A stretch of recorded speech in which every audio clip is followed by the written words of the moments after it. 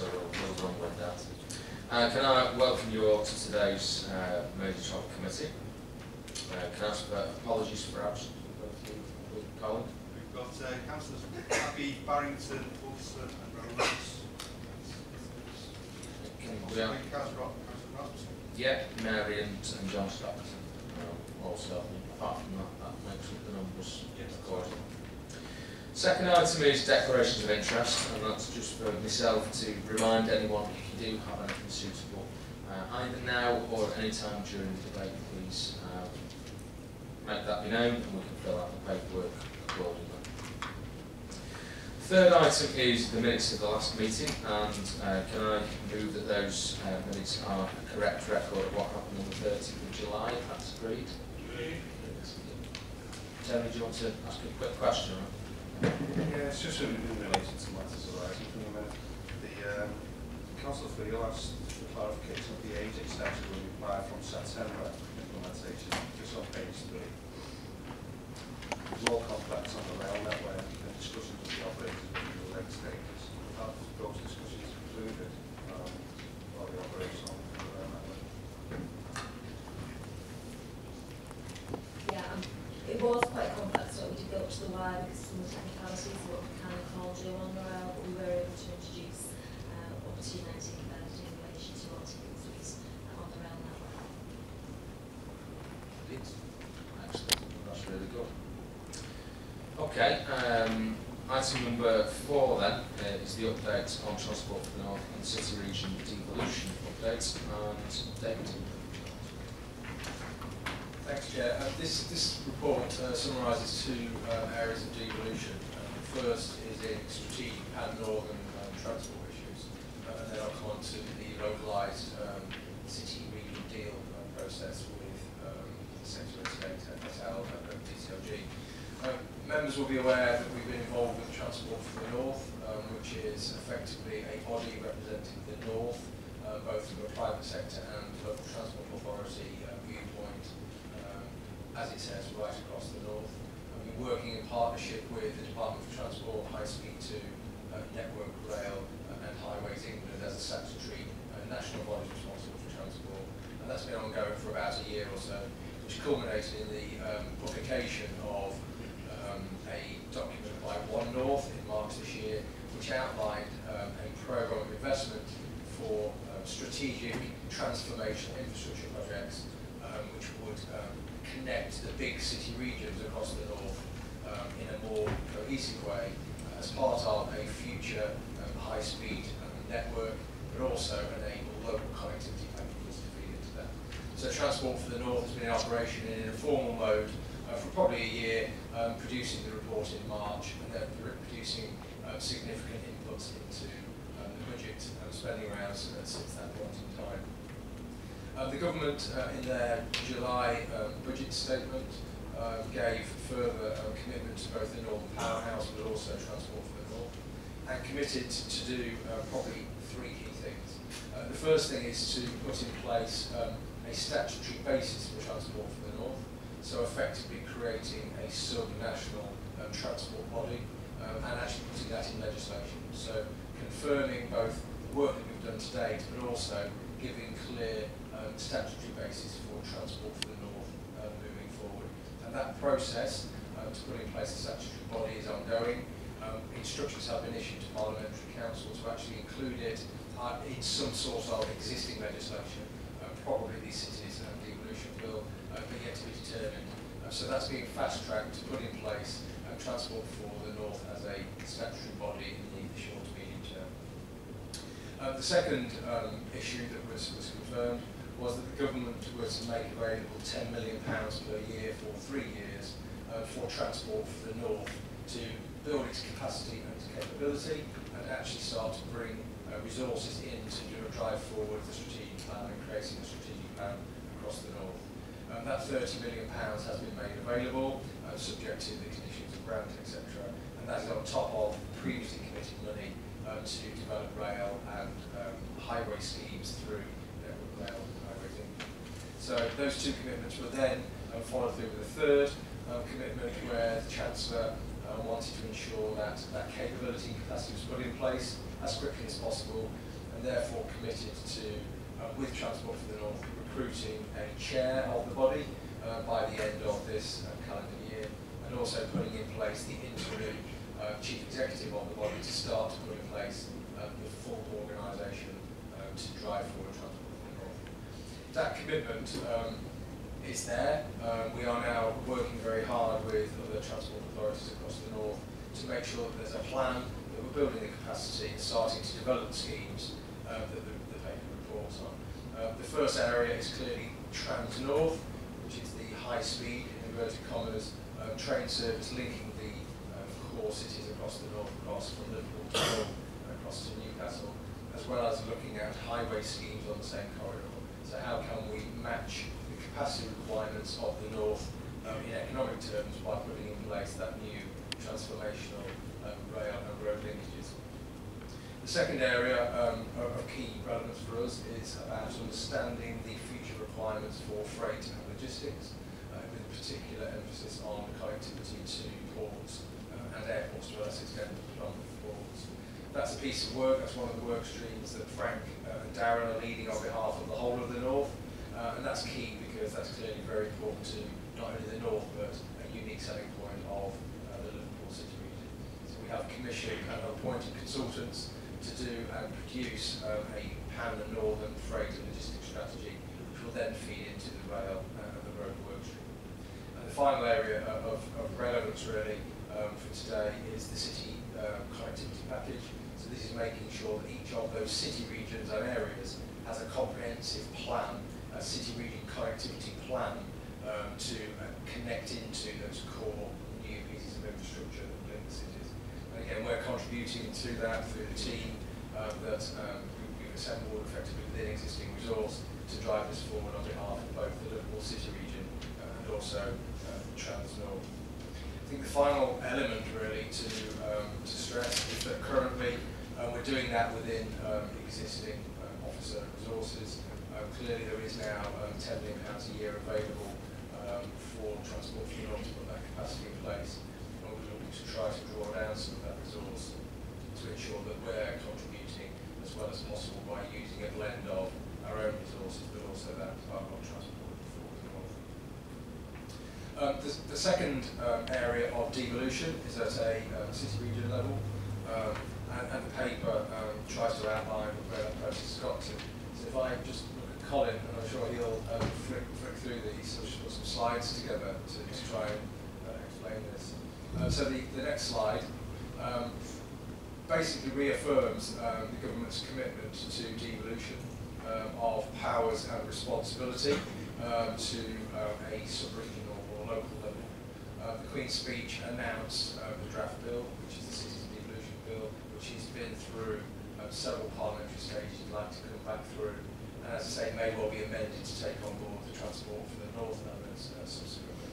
And that draft is working its way through fairly quickly through the statutory process, and the government are continuing to re-emphasise their commitment to devolution of powers to city regions, with a change of governments towards a metro mayor model, but also have done recently deals with a deal with Cornwall, which will be on a different basis for those places outside of the city region.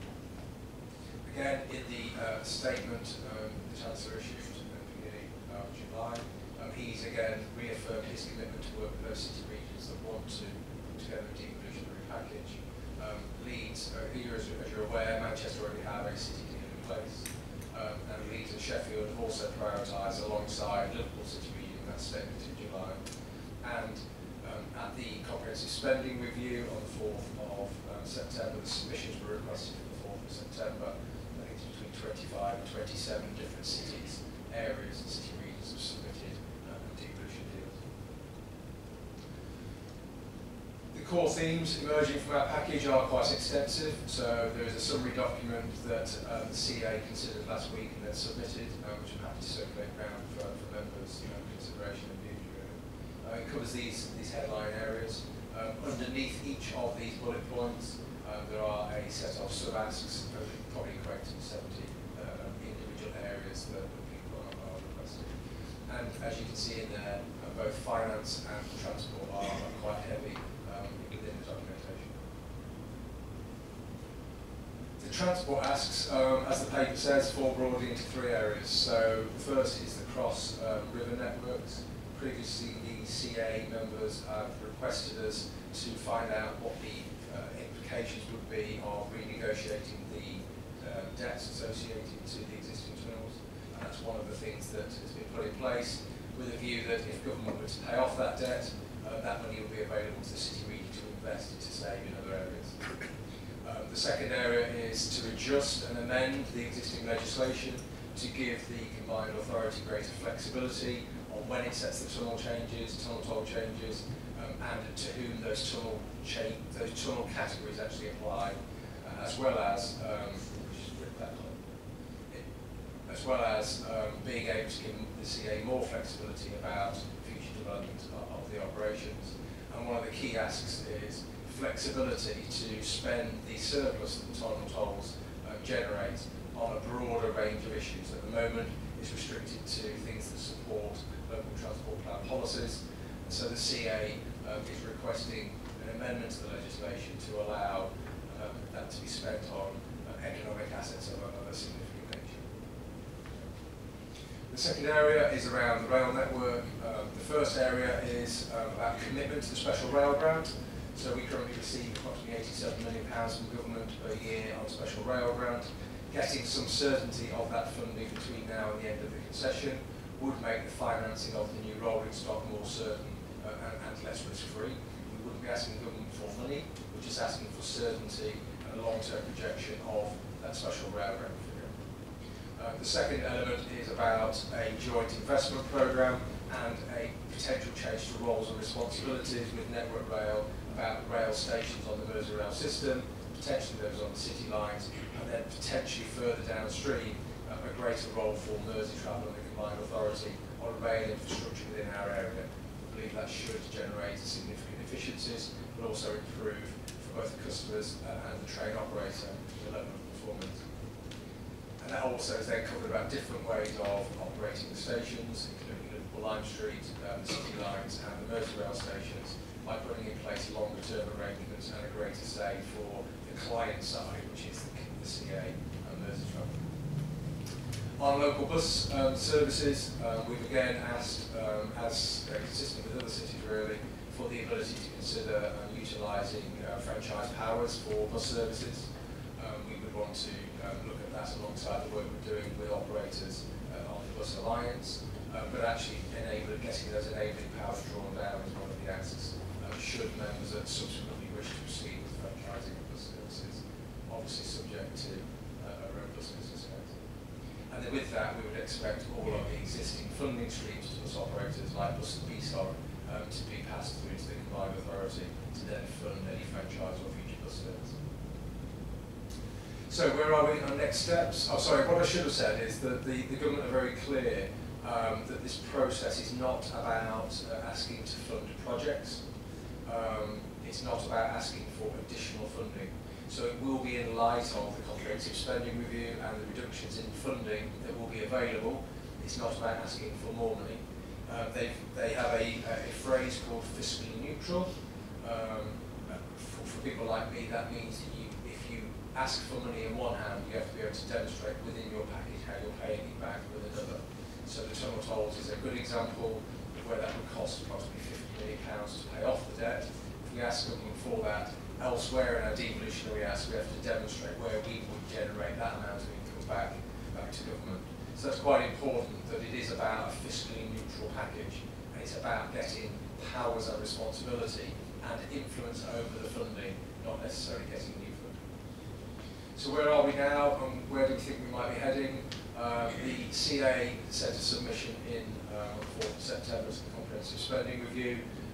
We've had a visit today. The Secretary of State, Greg Clark, has given us some initial feedback on that package, and we're now working with the leaders, the Mayor and the other Chief Executives as a group to try and identify the priorities within those asks and the process by which we can continue negotiations with government. It's clear that there will be significant negotiation and dialogue required, ongoing really, but particularly between now and the end of October, November. And We have to take a view on the scale of the assets that we're asked for, which is quite comprehensive, covers a wide area, a wide scope, and whether we wish to prioritise within that and what are the key things that are important to the city region. Key timing points, comprehensive spending review in the autumn this year, where no doubt the government will want to build on the announcements they've made about devolution previously.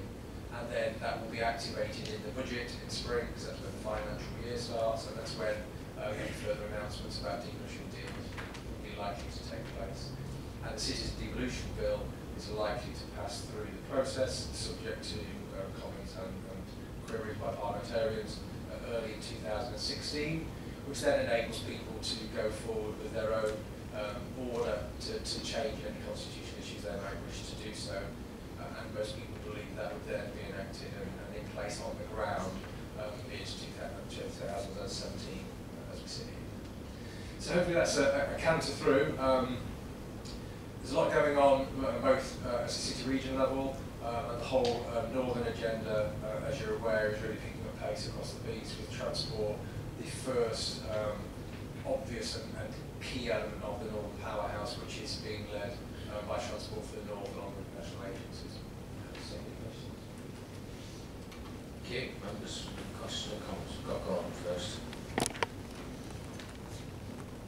Thank you very much, Chair. It's really, I think, 3 observations that I've made in the past,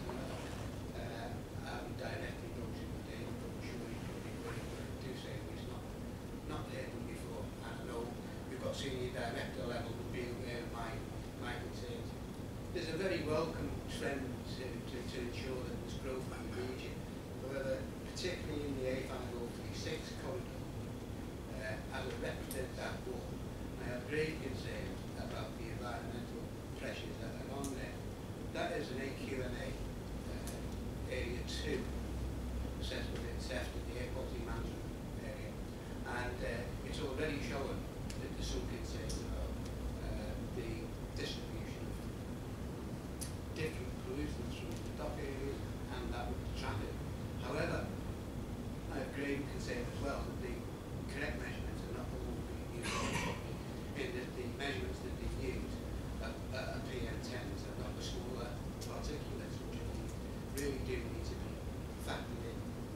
Coupled with that, proposals that are coming from that transport are moving towards, and I welcome this, but there's I think the person that I've discussed this with previously said, when you get one thing being done to counter something, that's absolutely right, is there is measures looking at the electrification of the rail track movement out of the dock and increase numbers.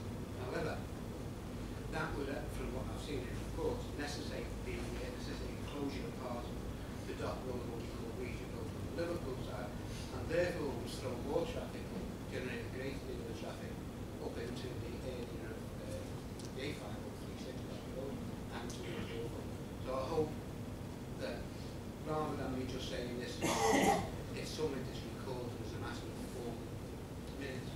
The other area I think is that I've been concerned about for some time is how we can influence employment opportunities for people who live directly in that area, who are going through the consequences of a number of change.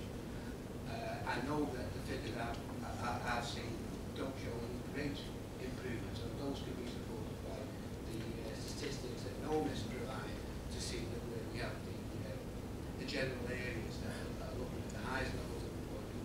And the Liverpool ward, adjacent to the doctor, the next ward that is Derby ward, are those areas that are affected by the greatest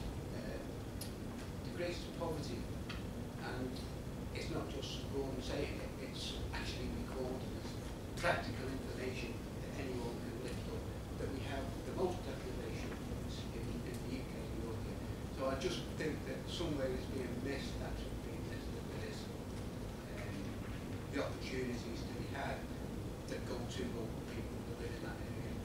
And the third point, I think, the logistics is particularly interesting because I think it does put some new technologies in the way, and I think the opportunities that can arise from 3D printing could mean that there's less need for transportation to schools, to warehouse, and those kind of things. There will not be a complete removal of that, but I think certainly the advancements 3D printing, and then artificial hands and limbs, prosthetics are now being produced.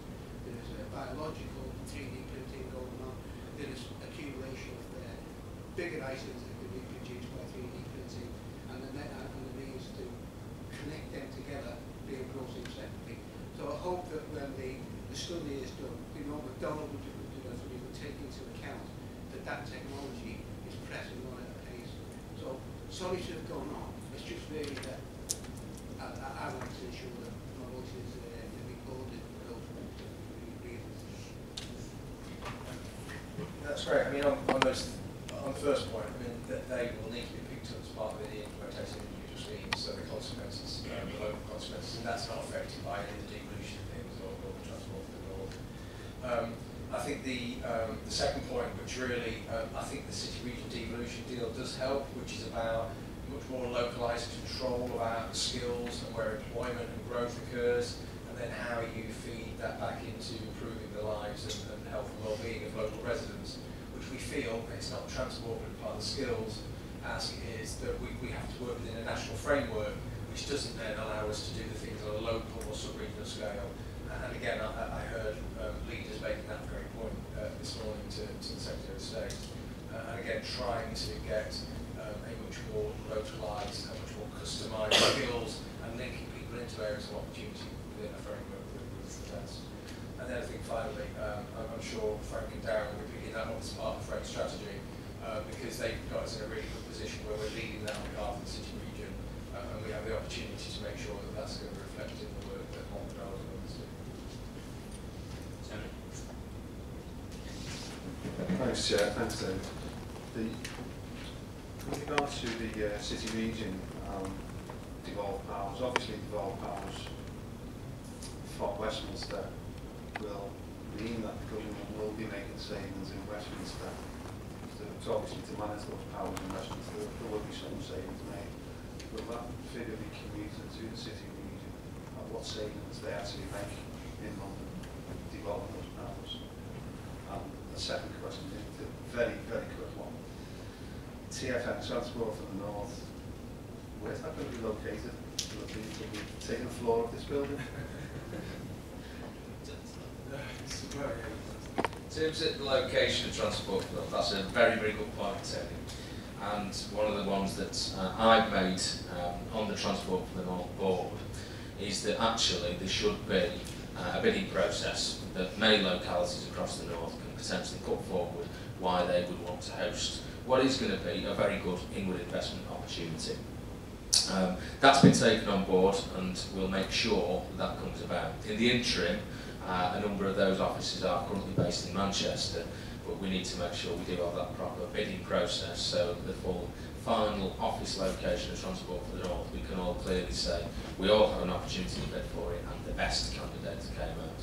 And I'm very confident that the Liverpool City region will be a very strong candidate in that process.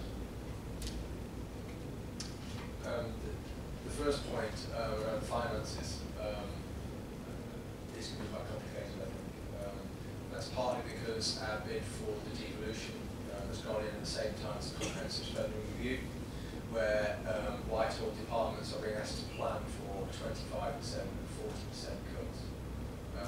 So usually when that happens, the end answer is somewhere in between the two. And so any devolution deal has to bear in mind that those cuts are going to happen to those individual departments. Devolution, if we take responsibility for certain aspects that we're asking for on here, clearly there is a saving central government. I think the question is whether that's prior to or after the cuts have been made. And so I think we're trying to argue our submission went in prior to the spending reductions being made.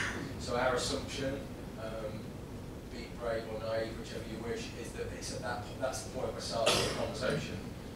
If there are spending cuts to take it down, then our start point is as of the 4th of September. But no doubt there's plenty more conversations yet to be had on that. But it's going to really be about influencing and having a say over the funding that's left or the funding that comes out of the spending review and getting the best use of that by particularly bringing together individual budgets where there's inefficiency because 2 or 3 three agents that are doing a similar thing, actually bringing that together at a local level in one place allows you to best manage that. Any further questions or comments? Patrick? Thank you, Chair. This question is about devolution and planning policy. A couple of years ago, the government changed planning laws, and we now have the National Policy Planning Framework. And within that framework, there are three definitions of sustainable development: the environmental, the economic, and the social. However, there is a perceived inequality in the weighting between those three definitions of sustainable development. This has been highlighted through Sector Council, who wrote to the Secretary of State to highlight the perceived imbalance in the relative weightings. It relates really to what Gordon was talking about. The impact on local communities in terms of social impact is kind of not as robustly assessed or scrutinised the way that there seems to be a bias in favour of through viability assessments. There seems to be a bias in favour of developer profits, landowner profits, as opposed to the needs of the local community. The question is, through devolution, will we be able to alter the relative weightings within the National Policy Planning Framework and the three definitions of sustainable development? I don't know the specifics. I don't recall that being one of the actual specific issues that we're asking for. On planning, what we are saying is to encourage inward investment in the way that the city region would want. Is the opportunity to put in place one spatial plan for the city region, because that gives developers more certainty. I might be completely wrong, but then if you have that spatial plan, it will be for the city region to determine the weightings within that on which way decisions will be made. So again, that would have to be a city region decision. But if that ability is put in place, then at least you're talking at a city region level rather than a national level. Further questions or comments? If not, I'll just add my two comments before I move the report. Just to say, with regard to transport for the north, I continue to tip my hat to David, to Frank, to Wayne, to Darren, and many others for all the great work that they're doing on our behalf, and literally fighting our corner throughout the process to get us those significant improvements we want to see and we know we deserve. So look forward to further developments that come out of the process. And then just finally, with regard to devolution, there's some, I hope, really good opportunities in all of this, because I think we would all agree that we here, the people of the Liverpool City region, have a much better idea of how local services should be delivered than civil servants in a far-off place called London. And particularly when we look at some of the transport acts asks we put in there, and I think there's some really good, quite potentially exciting stuff if we can negotiate a good deal, whether that's a more flexible approach to Mersey tunnel tolling, that something would be more fit for purpose for our residents here, whether that's about greater certainty on overfunding of the Merseyrail network and how we can improve that, and how we can get efficiencies out of that we can then invest back into the railway, or whether it's the opportunity to frankly move beyond the kind of ideological nonsense of the 1980s that was bus deregulation and get something that is much more fit for purpose for our area and the travelling public. I think we've got some great asks there, and I really look forward to how those negotiations go, and I'm sure that the leaders who are doing that on our behalf really will be punching our weight, and hopefully as the months go ahead we'll get something which gives us much greater opportunity to shape our own destiny as a city region going forward. So with all of that in mind, if I can move the recommendation in paragraph 2 of the report, if that's agreed. Excellent.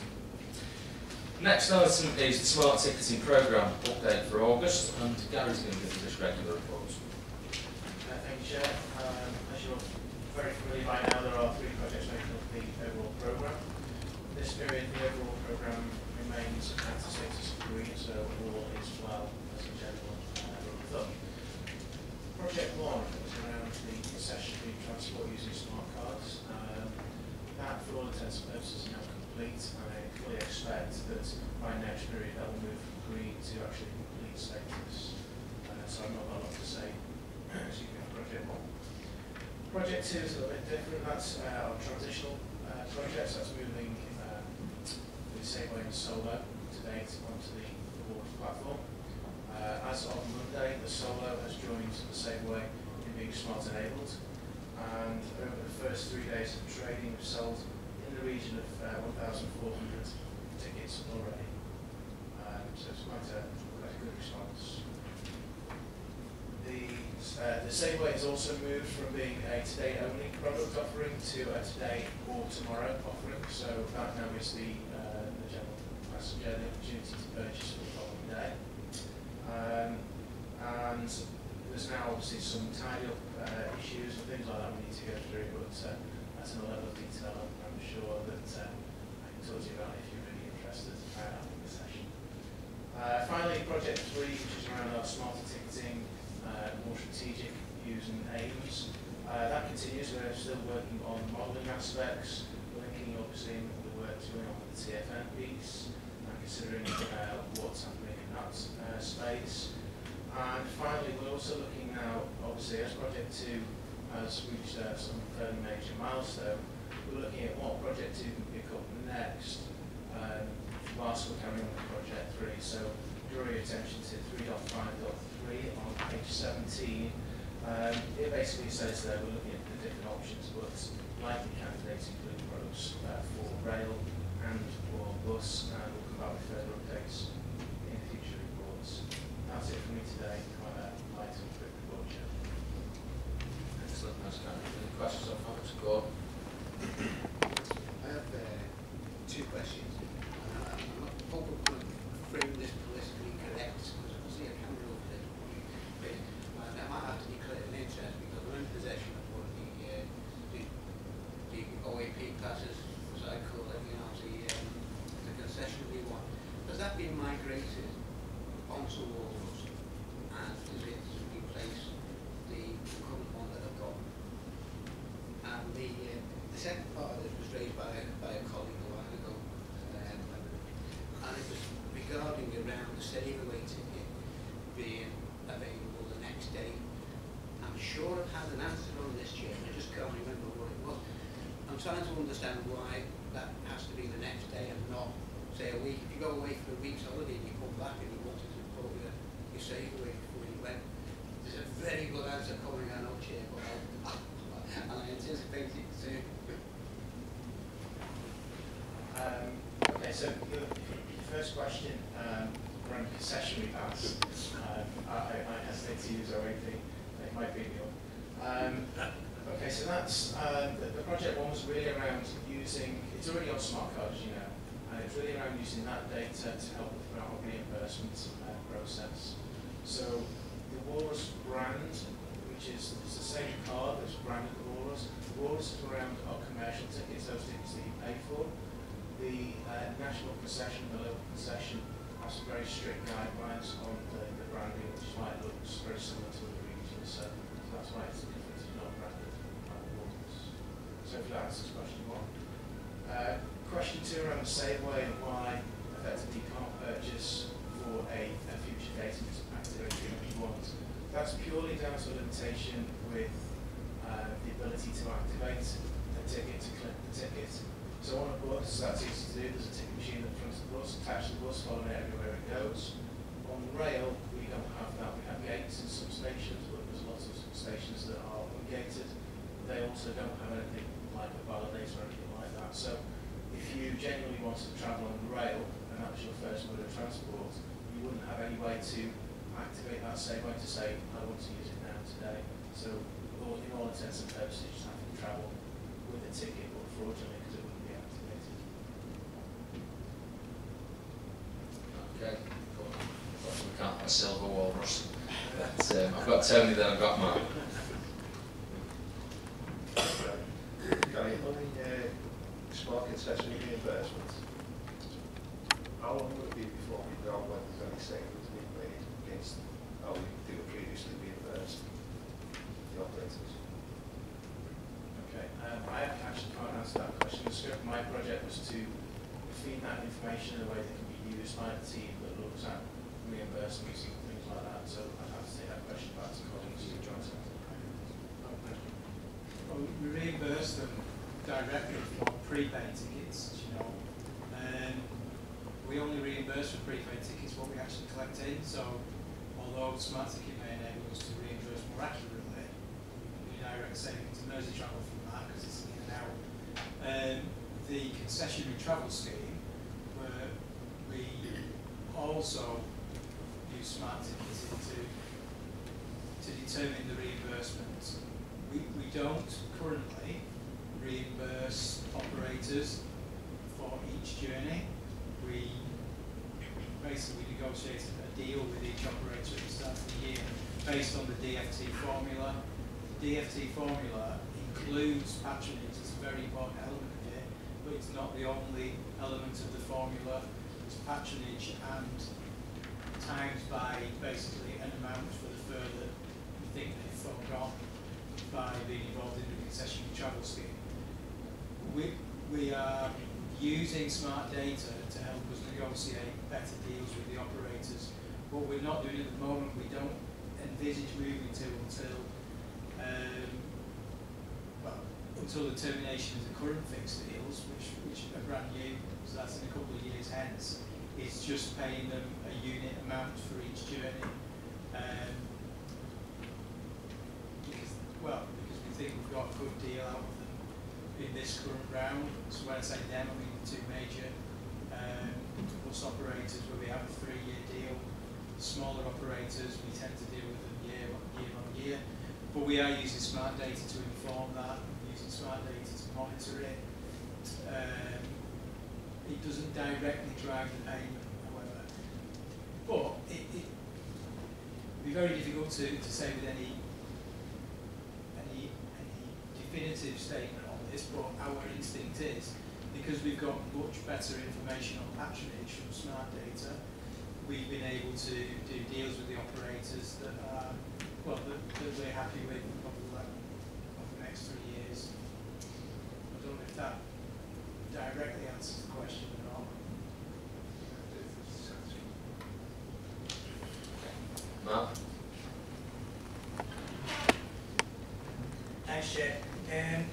Yeah, it's again another good report and shows the the progress that's being made with the walls, and I'm very appreciative of that. Telly and I went on a mystery shopping on Monday, which was the first day of the migration of the solo onto the board was called, and also the ability to buy the save away on the next day. I bought my save away at a small newsagent. Telly took us into the travel shop in Queen Square, and both of those things you would have expected it at the travel shop, but certainly in the small newsagents. The actual guy was actually quite knowledgeable. He knew about the solo. He knew that you could buy saveaways on it. He actually knew about the zones and everything. So it was actually quite enlightening. That particularly as when the Safeway was first migrated onto it, the knowledge wasn't as good. So that was it was really quite good to see that the launch of this one has moved on, further, and forward to seeing more of it.